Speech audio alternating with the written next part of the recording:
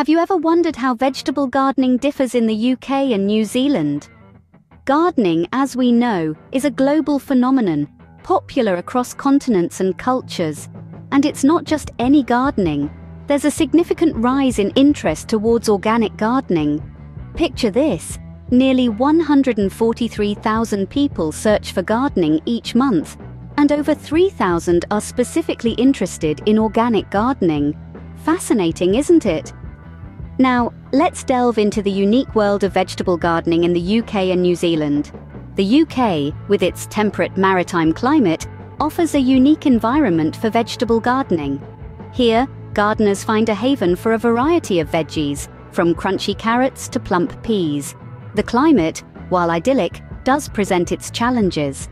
Cool summers can lead to slow growth, and damp conditions can invite unwanted pests. But gardeners thrive on these challenges, using clever techniques like crop rotation and companion planting to keep their gardens healthy and productive. But how does New Zealand, with its own unique climate and environment, compare? In contrast to the UK, New Zealand offers a whole different set of opportunities and challenges for vegetable gardening.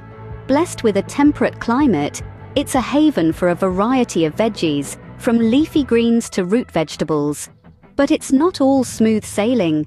Gardeners often grapple with distinct challenges, such as irregular rainfall and pesky pests. Yet, with smart strategies like crop rotation and companion planting, they turn these obstacles into opportunities.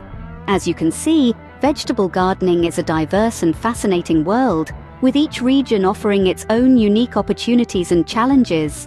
From the temperate climes of the UK to the varied landscapes of New Zealand, vegetable gardening is a journey of discovery. In the UK, the cool, wet weather can nurture lush greenery, while the diverse New Zealand climate can yield a wide range of crops.